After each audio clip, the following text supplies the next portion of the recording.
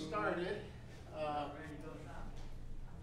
going to pass handouts around. I'll keep a few up front in case we have some people that come in late and have to sit up front.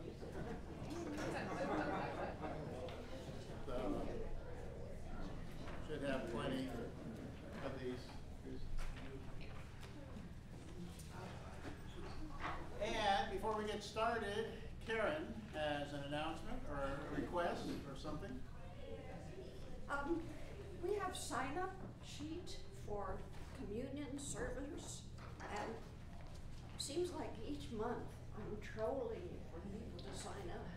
We need 4 more servers for next Sunday, so if you could find it in your hearts, would you please sign up today? Thank you. Okay. And John wanted to say something too. Oh, yes. Totally unreligious thing.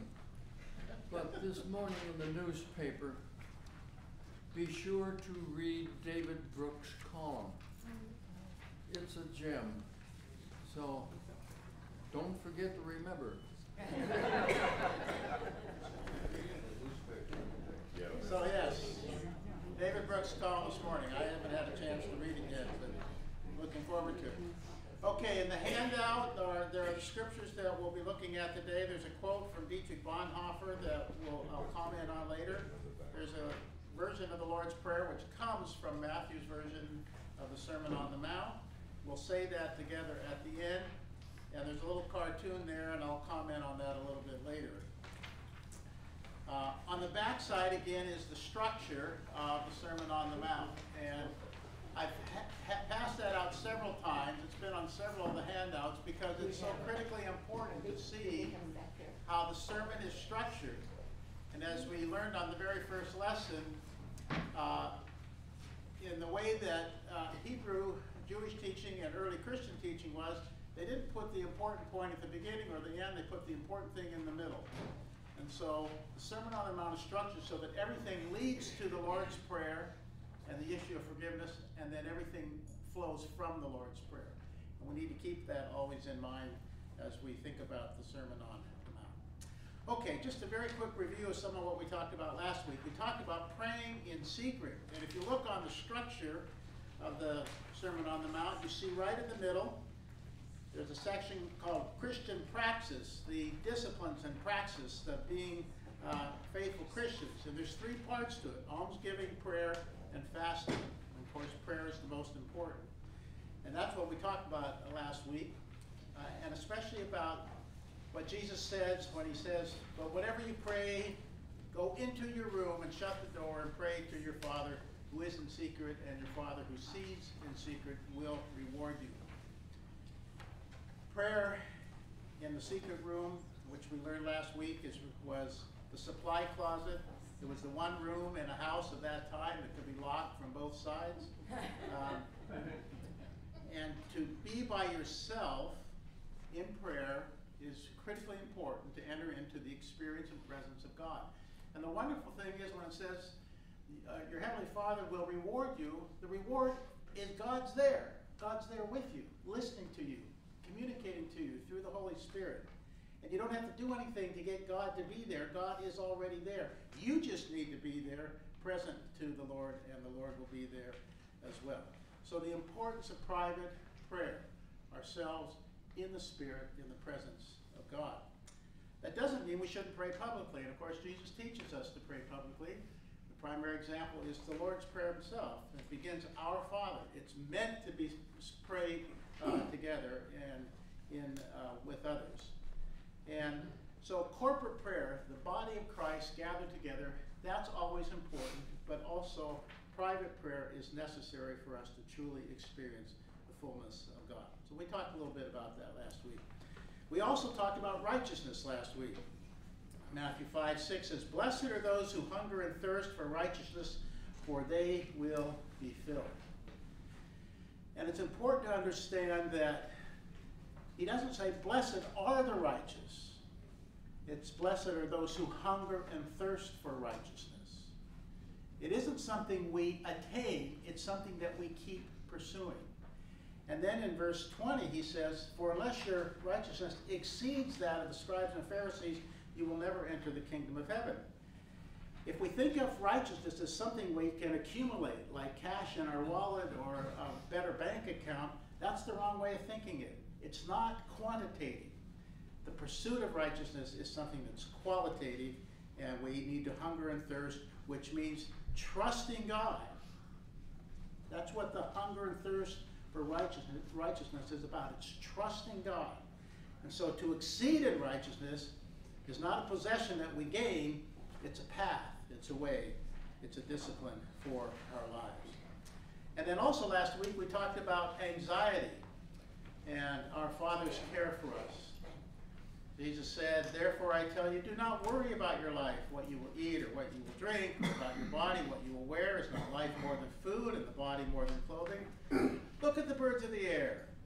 They neither sow nor reap nor gather into barns, and yet your heavenly Father feeds them. Are you not of more value than they? And he goes on like that. Look at the lilies of the field. Consider how they grow. They neither toil nor spin, but Solomon in all his glory wasn't as pretty as those lilies of the field. And he also said, therefore do not worry, saying what we will eat, or what we will drink, or what will we wear. Your heavenly Father knows that you need all these things. But strive first for the kingdom of God and his righteousness. So do not worry about tomorrow, for tomorrow will bring worries of its own. Today's trouble is enough for today. And I asked the question last week, can we really live this way? And this passage, of all the passages in the Sermon on the Mount, this troubles people as much as any one of them. Can we really live this way? And I think I shared this with you last week. One commentator put it this way. Sure, birds and lilies don't worry about life, but they also don't have mortgages, car payments, grocery bills, and college tuitions to keep them awake at night. All of us would like to be relieved of worry and anxiety, but Jesus appears to be suggesting an unrealistic strategy. Look at the birds, look at the lilies, to which one is tempted to reply, yes, but look at the bills. So, the sermon is teaching us to trust and not worry, but we all face challenges in life, and so it's difficult for us to really trust in the way the Sermon on the Mount seems to be urging us to do. Now, one way to trust God, and I think I mentioned this last week, is to affirm what the Scriptures affirm in many, many places, like, for example, Psalm 46.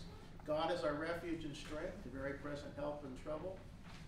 Therefore we will not fear, though the earth should change, though the mountains shake in the heart of the sea.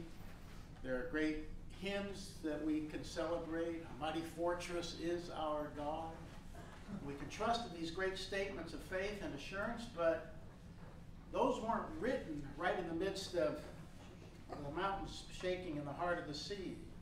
Those things weren't written right in the midst of toil and trouble and difficulty. So the thing is, Psalm 46 is nice, other affirmations are nice, but are they enough? And I shared with you a story that one of my professors in my senior year at Fuller shared with us about the man on the Los Angeles freeway. And I think you'll remember that, those of you who were here. He had an hour and a half commute each way from work. Every night when he got home from that horrible commute on the LA freeways, he thanked God for safety while he drove home. Then one time, he was in an accident. He was hurt, not major hurt, but he had to spend a day in the hospital, and he prayed, thanking God that he was protected and the injury was as small as it was. And then some period of time later, he was in an accident on the way home and he was killed. And his family and his friends and his church gathered together a few days later to celebrate his life and to thank God for the presence of God in this man's life and the witness he had throughout his life. And the point of that is, and the professor asked us, where's God? And we tried to, as seniors, we should have known exactly how to answer the professor's question, but the answer really is, God is there every day. When the drive home went well, when the drive home didn't go quite so well, and when even the drive home became fatal. Life isn't safe like a Disneyland ride is safe. You can have those thrilling rides at Disneyland or other parks, and unless something has gone terribly wrong, they're safe. Life isn't like that. And so we need to learn to, in all times, trust that God is present with us. And it's not easy. That's what we're all in our walk of Christian faith seeking to do, to learn to trust God.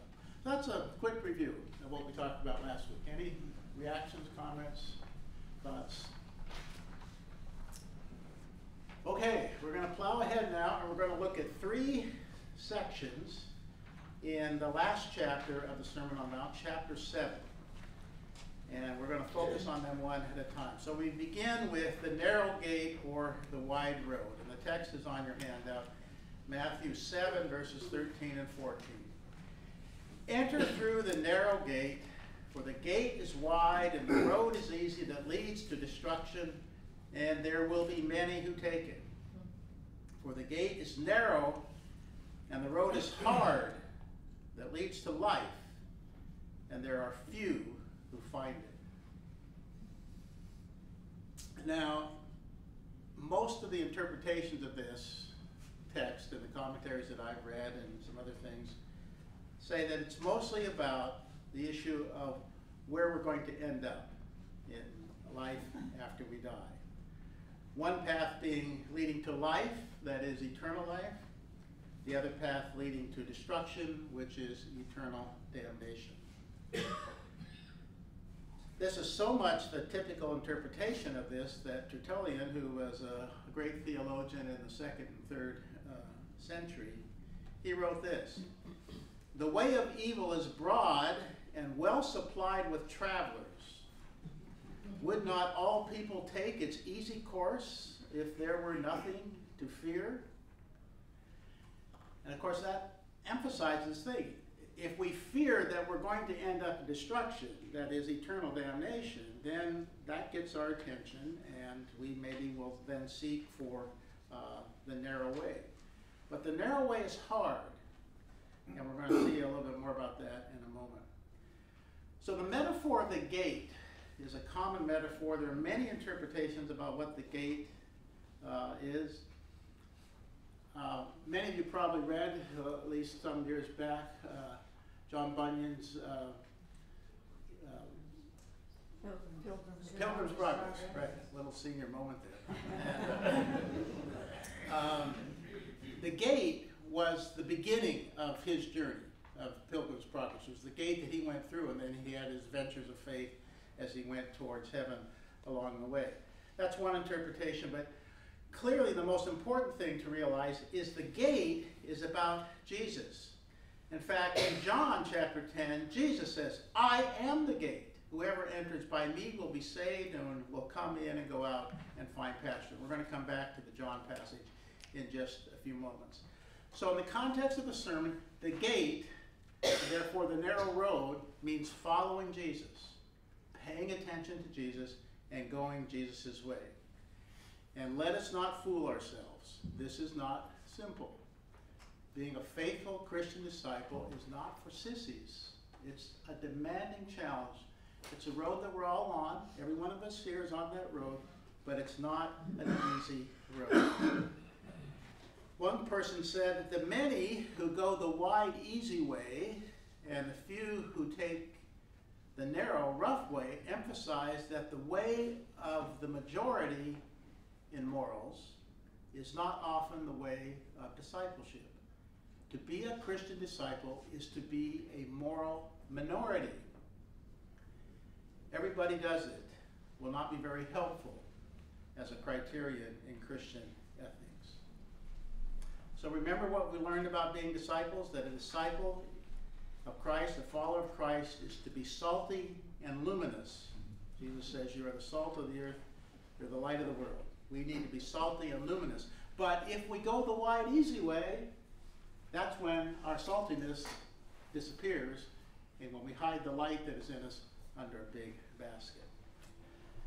So perhaps no one has described the difficulties more powerfully than Dietrich Bonhoeffer, and I put the quote from Bonhoeffer's The Cost of Discipleship on the handout.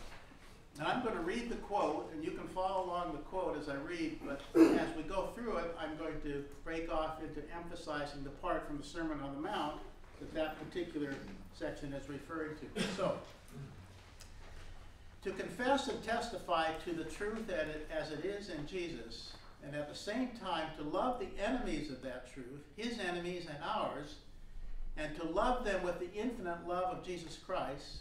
I'm going to break away to Matthew 5, verse 11. Blessed are you when people revile you and persecute you and utter all kinds of evil against you falsely on my account. Rejoice and be glad, for your reward is great in heaven. For in the same way they persecuted the prophets who were before you. And then back to Bonhoeffer. Is indeed a narrow way to believe the promise of Jesus that his followers shall possess the earth. Matthew 5:5 says, blessed are the meek, for they will inherit the earth. But the world, and even maybe a lot of Christians, don't think of meekness as something that's going to lead us to inheriting the earth. Back to Bonhoeffer. And at the same time to face our enemies unarmed and defenseless. Matthew 5:43. You have heard that it was said, you shall love your neighbor and hate your enemy. But I say to you, love your enemies and pray for those who persecute you, so that you may be children of your Father in heaven. For he makes his sun rise on the evil and on the good, and sends rain on the righteous and on the unrighteous. Back to Bonhoeffer. Preferring to incur injustice rather than do wrong ourselves. Matthew 5, verse 39 says, but I say to you, do not resist an evildoer. But if anyone strikes you on the right cheek, turn the other also. And we miss often the significance of the right cheek. Most people are right-handed. So if I'm standing here and someone is there who's right-handed and is going to strike my right cheek, his right hand's over here, my right cheek's over here, he's going to have to hit me backwards. It's not just hitting, it's an insult. It's a backhanded insult. And then, to turn the left cheek, come back with the blow the other way. So it is both physical, but also emotional and spiritual. It's an insult. It's a kind of hitting on the right cheek. That's what Jesus calls us to do. Let that happen to us. Is indeed a narrow way to see the weakness and wrong in others, and at the same time refrain from judging them.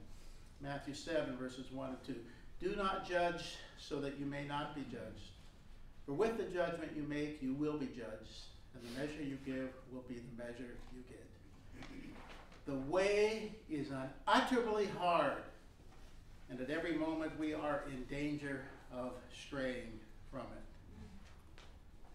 So Dietrich Bonhoeffer, martyred as he resisted Nazism and was involved in the plot, unsuccessful plot, to kill Hitler. The road we're on is hard, friends. That's why we need each other. That's why we need the church. That's why we need to not try to do this by ourselves. We need to be strengthened by the faith and courage and witness of other people as well. We also need to be cautious about the many and the few, especially if we think we can identify the many who are going the wrong way and the few who are going the right way. This is where Christians, I think, can get in a lot of trouble. We don't know. And also remember, we started off this way, that the scriptures themselves and other ancient writings, especially the Mishnah and other Jewish writings, tend to use this either-or kind of thing as a way of exaggerating effect. Remember I talked about the hortatory mood, where it's on the one hand, on the other hand. For example, in the Mishnah it says, if a man performs a single commandment, it shall be well with him, and he'll have length of days, and shall inherit the land. But if he neglects a single commandment, It shall be ill with him, and he shall not have length of days, and shall not inherit the land. Keep the law, all is well. Break one law, all is not well. That's not to be taken literally. The hortatory mood is to get our attention and focus us on what we need to do. And the point is not so much to identify who's on the wide way and who's on the narrow way, but to focus on ourselves. What way am I pursuing? What direction am I going? Am I attuning myself to follow Jesus? The Sermon on the Mount says the right way is to follow Jesus. Okay, we're going to go on to building on the rock or on the sand in a minute. Let me stop there and see if there are any questions or reactions to this. Unutterably, I love Bonhoeffer's words, unutterably hard. And at every moment we are in danger of straying from it. That's not really to discourage us. It's meant to challenge us, to gird our loins, and on we go. Yeah. So, back to the narrow gate, because I kind of think about the narrow gate as on the other side of the gate is the unconditional love of God. And to pass through the gate is to be able to surrender enough of all the stuff I carry with me that is on the wide road, so that I can rest in God or abide in God's love in a way that allows me to continue on a little bit narrow path, not narrow constrictive, but more loving path or whatever. Okay. So to me it's almost more like not something out there or in heaven, it's really right here. And how am I able to release some of the things that I just carry with me in my daily walk to be able to hear God's voice or the Holy Spirit? I think that's a good way of looking at it. It's kind of, we're all carrying a lot of stuff, maybe too much baggage, and to get through the narrow gate to where we have a better sense of the presence of God and our devotion to God, we have to get rid of some of that baggage. I think that's an interesting way of looking at it. Any other thoughts, reactions? Yeah. Haven't a lot of people use the narrow gate as Jesus is the only way? How do you respond to that? Yes, they have used it that way. And I just said, the Sermon on the Mount says the right way is the way of Jesus. And as a Christian, I affirm that. And as Christians, we affirm that. We also have the interesting challenge of living in a time where the boundaries between faiths has become difficult because the boundaries are breaking down. And there's still the Christian is the absolute right way, and everyone else is going to hell. They're on the wide, easy road. It's interesting. If you are a devoted Muslim, you're following a path that is much more difficult than a lot of Christians follow in terms of the actual disciplines of doing things. I remember so often we see it frequently now, but 10, 15, 20 years ago, you didn't see a lot of Muslims in airports, at least I didn't, but every once in a while you would see one who, it was the hour of prayer for that particular person, and he went to a place off from everybody else to pray. Most Christians don't do that. We might sit in our seat and pray, but we don't make a... Anyway, the point is, yes. So I have no trouble affirming that Jesus Christ is the way. I also keep trying to reflect that I don't want to put narrowness around Christ. Christ can define it himself, and I trust that the goodness of God, the grace of God, is bigger than my narrow, or even the narrow Christian view that I have. I think God's grace is extremely large. Okay, anything else? All right, well, let's move on. Building on rock or sand. This is on your handout. Matthew 7, starting at verse 24. Everyone then who hears these words of mine and acts on them will be like a wise man who built his house on rock. The rain fell, the floods came, and the winds blew and beat on that house, but it did not fall because it had been founded on rock. And everyone who hears these words of mine and does not act on them will be like a foolish man who built his house on sand. The rain fell, and the floods came, and the winds blew and beat against that house, and it fell, and great was its fall. And it's interesting, I talked about how Hebrew writing will often put the most important point in the middle, but in the Greek language, a sentence will often have, I should say, the most important word in the sentence as the last word in the sentence. And so it's true in verse 27, which is the very last verse of the sermon. The word great, megale is the Greek word. It's the last word.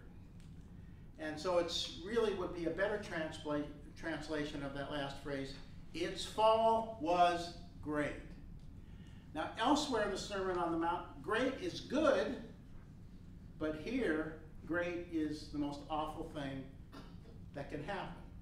It's complete, it's utter, it's total. And the difference is not the storm, the same winds, the same floods, the same rain come to either house. The difference is totally the foundation that it's built upon. And the key is hearing Jesus' words and acting on them. It's not just hearing, it's acting. Building on the rock is the one who hears these words of mine and acts on them. Building on the sand is the one who hears these words of mine and does not act on them. So it's hearing and then it's acting. It's relatively easy to hear.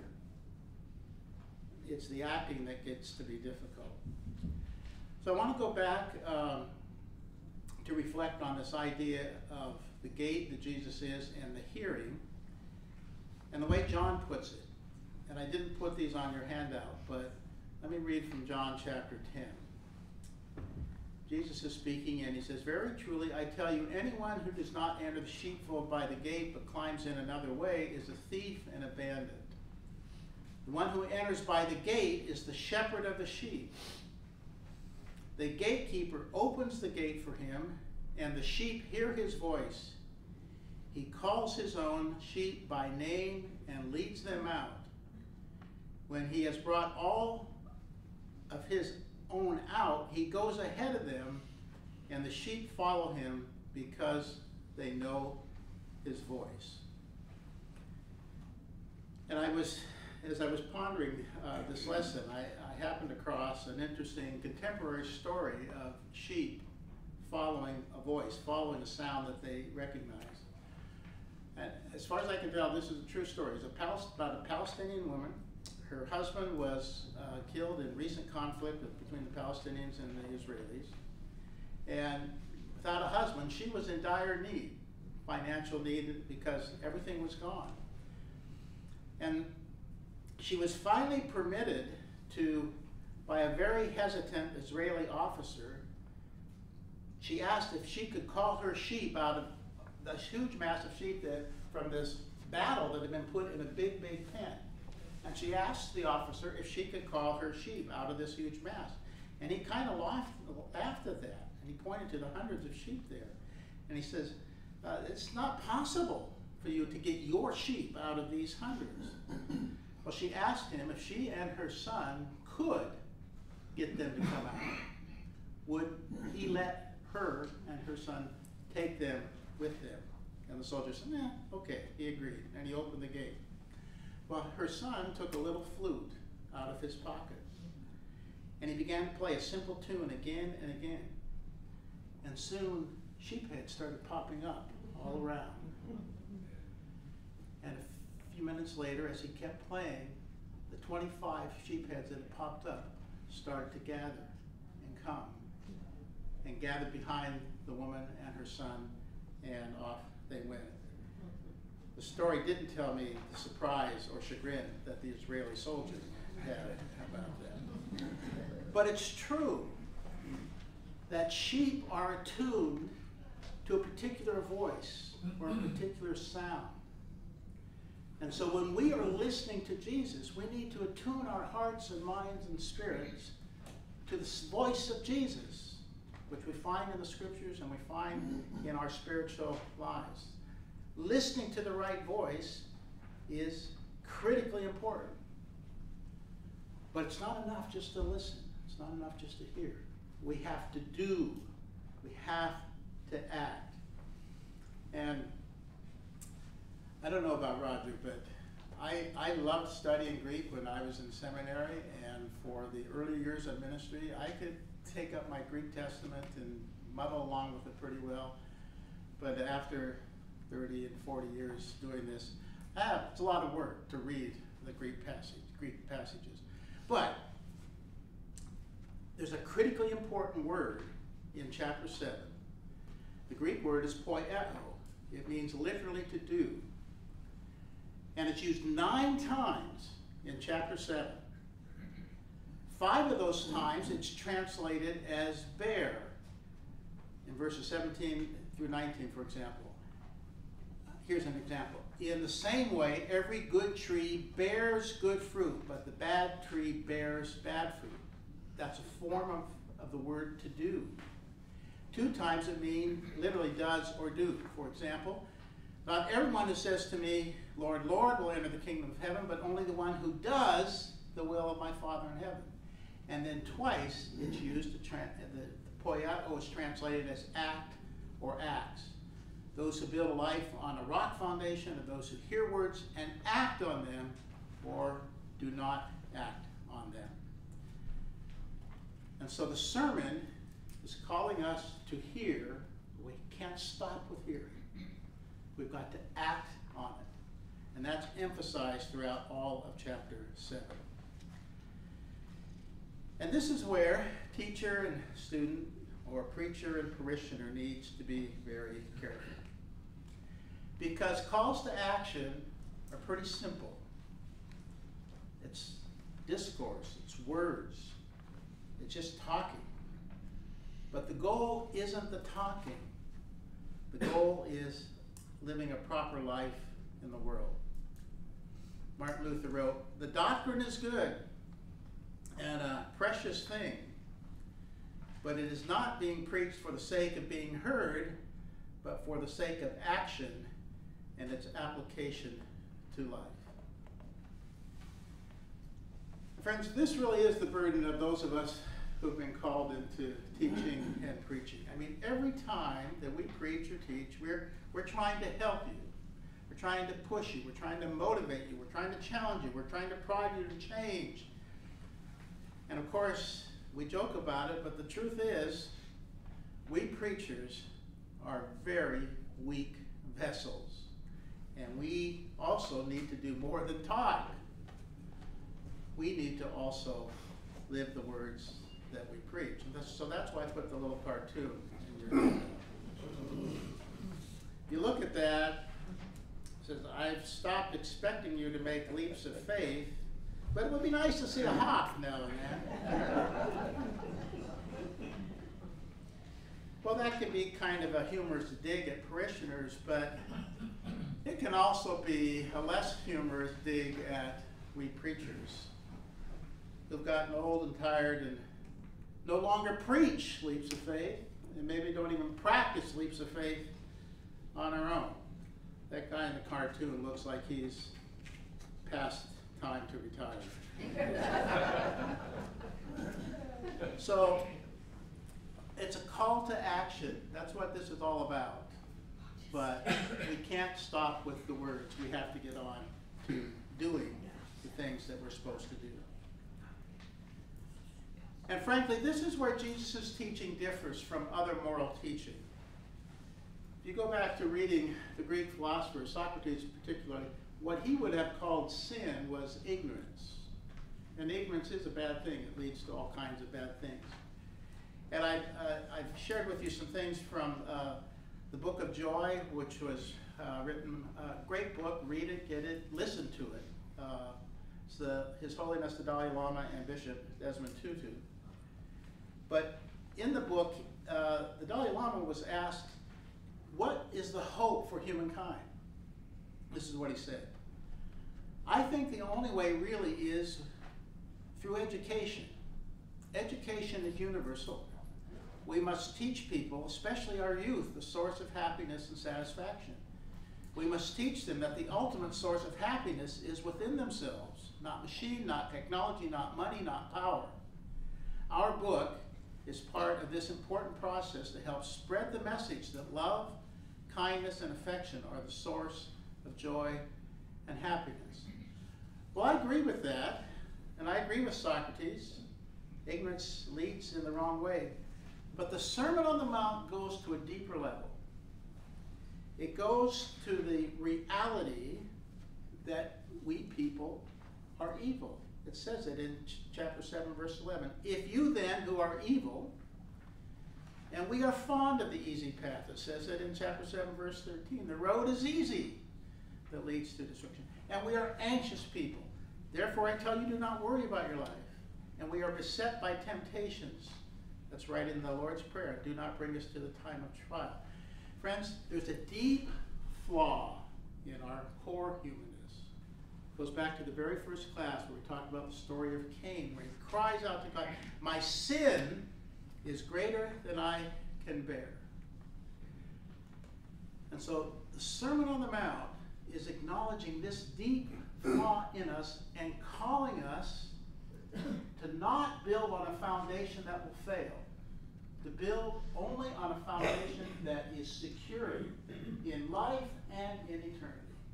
And that is the foundation of Jesus Christ. Everyone's going to build a house, which is a synonym or symbol for building a life. The houses can be grand or simple, but no house can stand to life's storms or the storm of the end times without the right foundation. So Jesus wants us to hear the message and put it into practice to found our lives, building of our lives on that which is eternal, that comes from Him. So that's what this building a house on the foundation of rock or sand is all about. Any thoughts, questions, reactions? Well, I guess I disagree. I don't think we're evil. I think when we act on the things that are within all of us that create evil, then the actions are evil, and we all have the ability to do that. I think the core source of who we are is not evil, though. That's just my own personal belief, because I think about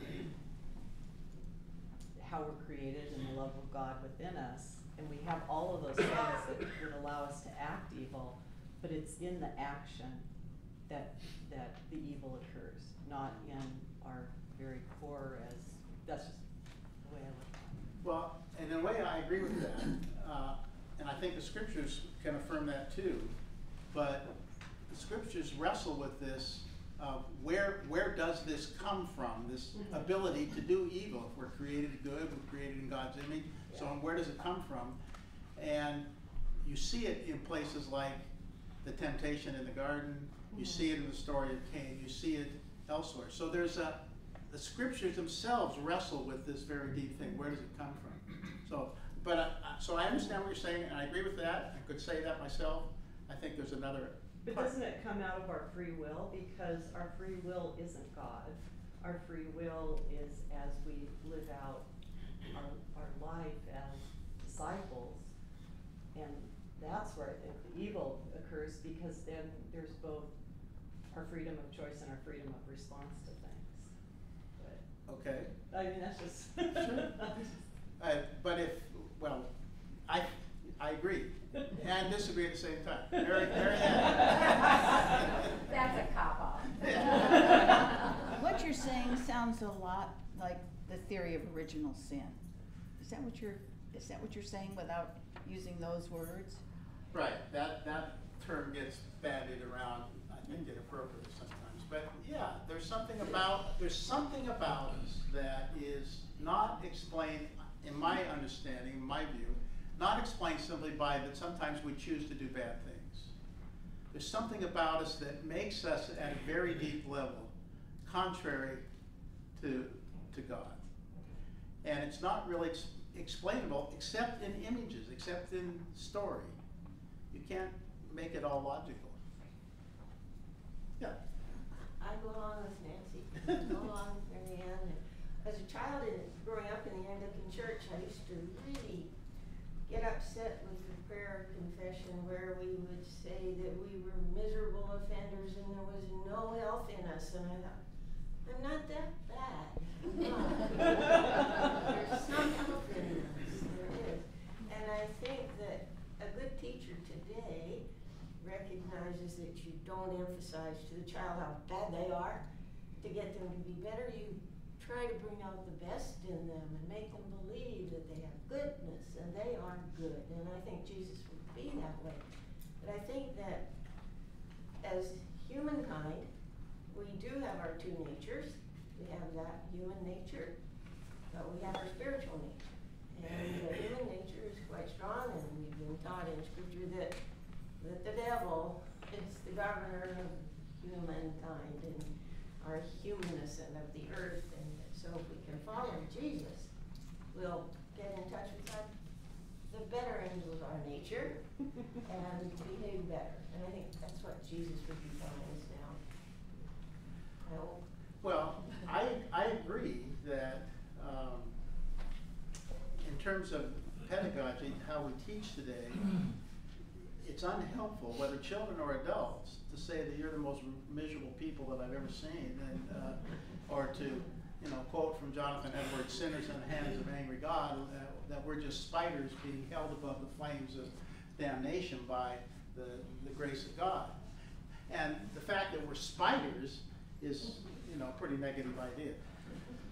But we probably will have to have a class about this today. But the challenge here really is we have to hear and then we have to act on what Jesus says. And there is a difference. And we see the difference. We have to be careful in not pointing out the difference to other people, but we need to trust what Jesus says and seek to follow him. Okay, we got one more section to cover, and we've got about 10 minutes to do it. So finally we come to Jesus' authority. After the Sermon on the Mount, in verse 28 of chapter 7, Matthew says, "Now when Jesus had finished saying these things, the crowds were astounded at his teaching, for he taught them as one having authority and not as their scribes." And then the first verse of chapter 8, "When Jesus had come down from the mountain, great crowds followed him." So he touched people's hearts and they followed him. So when Jesus says that we need to hear his words and act on them, he is claiming that he is speaking with authority. Unlike the other teachers of the day, the Jewish teachers of the day, the scribes, the Bible experts, they referred to God's law for their authority. The Old Testament prophets would say, "Thus says the Lord," but Jesus claims even more. And Matthew makes this point in chapter 16, where we have this famous encounter. "Now when Jesus came into the district of Caesarea Philippi, he asked his disciples, 'Who do people say that the Son of Man is?' And they said, 'Some say John the Baptist, but others Elijah, and still others Jeremiah or one of the prophets.'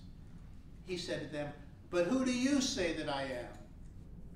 Simon Peter answered, 'You are the Messiah, the Son of the living God.'" And Matthew, in telling that, is making the point that with Jesus, we accept all his teachings, including those that demand submission to his lordship, or we reject them. For the early Christians, Jesus was not one way among many. He was the way and the one to whom we must listen. And Matthew says the crowds were astounded. And that Greek word for astounded actually means fearful, even panicky, because they knew they were in the presence of someone unlike anyone they had ever heard before. It was exciting. It was also a little scary. And I think being a Christian can be a little scary sometimes. It's a challenge to be a Christian. And one commentator described all this. He says, the astonishment came because Jesus teaches without footnotes. And I like that image. I don't teach without footnotes. If you saw my notes, I've got 22 footnotes in this one. But Jesus teaches without footnotes. He teaches on his own authority. And he even dares to go beneath the surface of Scripture to the heart of God's will. We've seen it in the sermon where he would say, you have heard it said, but I say to you. So, are we going to listen and hear Jesus' words? And then, most importantly, are we going to act on them? I have a couple things for closing, but and there's so much more in the Sermon on the Mount that we didn't cover, but any just general thoughts, reactions? Sometimes a reference to the wide road or the easy way is to do nothing. And instead of standing and facing injustice in an active way or moving out of your comfort zone, to be alongside people who maybe you're not always comfortable with. That's action, and an evil step is to maybe just do nothing and become complicit with injustice around you. That's right. There are all kinds of ways to take a false step, or no step can be a false step. Not acting at all is, it's a kind of action, just it's by not doing something, it creates certain results. And that can be contrary to what God wants us to do. Any other thoughts? The sin of omission versus. The sin of omission. There's sins of omission and sins of commission. And that prayer about being miserable sinners and no health in us leads to, to a good outcome. Because the confession leads to the pronouncement of grace. And I like that prayer because it really gets your attention. I'm like you, Liv. I'm not that bad. But then I think, maybe I should look a little deeper and wrestle with this a bit. But it leads to assurance of pardon. So, any other? Okay, I want to close by praying two prayers. First prayer together, and then I'd like to close with another prayer that I found, I think, apropos. So, the prayer I'd like to pray is the Matthew version from the Sermon on the Mount of the Lord's Prayer. It's there on your handout. So let us pray together. Our Father in heaven, hallowed be your name. Your kingdom come, your will be done, on earth as it is in heaven. Give us this day our daily bread, and forgive us our debts, as we also have forgiven our debtors. And do not bring us to the time of trial, but rescue us from the evil one. And then I want to pray a prayer that was written by William Barclay. William Barclay was a great Scottish Bible scholar. He wrote a very popular commentary on the whole New Testament and on part of the Old Testament called the Daily Study Bible. He was asked back, the Anglican bishops from around the world, they're called together every 10 years. By the Archbishop of Canterbury. And for the 1948 Conference of the Bishops, Barclay was asked to write a prayer. And this was his prayer, and I think it's a very fitting way to end our class on the Sermon on the Mount.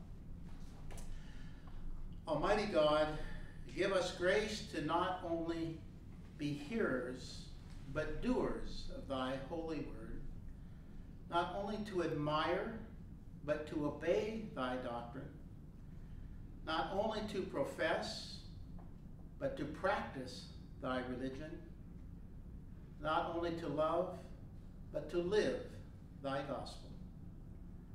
So grant that what we learn of thy glory we may receive into our hearts and show forth in our lives through Jesus Christ our Lord. Amen. So friends, you don't have any more homework, but the joyous challenge is still ahead of each one of us, and that is to be salty, luminous disciples. So blessings along the way. Thanks.